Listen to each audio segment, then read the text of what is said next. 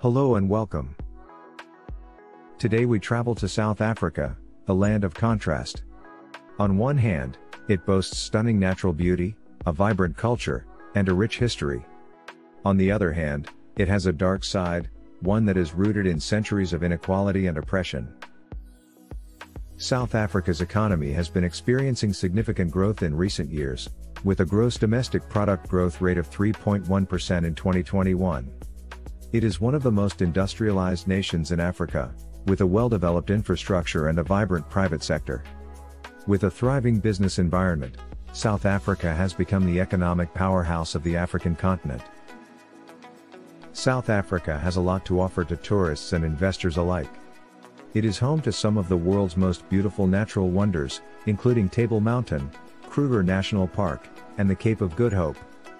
With a robust tourism industry, South Africa has become a favorite destination for many international tourists, contributing significantly to the economy. South Africa's dark side entails the witnessing of apartheid, the system of institutionalized racial segregation that lasted for nearly 5 decades, leaving deep scars on South African society. Its legacy is still evident today, more than 25 years after the end of the system. Despite the end of apartheid, many South Africans are still struggling to make ends meet. Poverty, unemployment, and inequality remain widespread, particularly among Black South Africans. At the same time, there is a small but wealthy elite that enjoys a lifestyle that is worlds apart from the struggles of the majority. The issue of inequality in South Africa is deeply intertwined with the country's history. The legacy of apartheid, coupled with other factors such as globalization and technological change, has led to a situation where a small minority enjoys a disproportionate share of the country's wealth. In many parts of the country, the living conditions are dire. Millions of South Africans live in townships and informal settlements, without access to basic services like electricity, running water, or sanitation.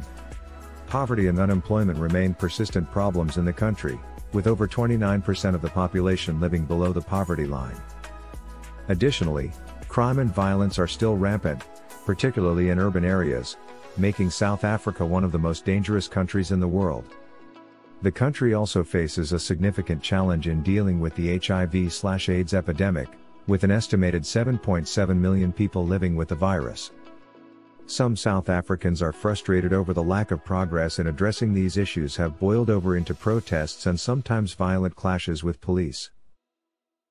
South Africa is a country of contrasts, but it is also a country of resilience and hope.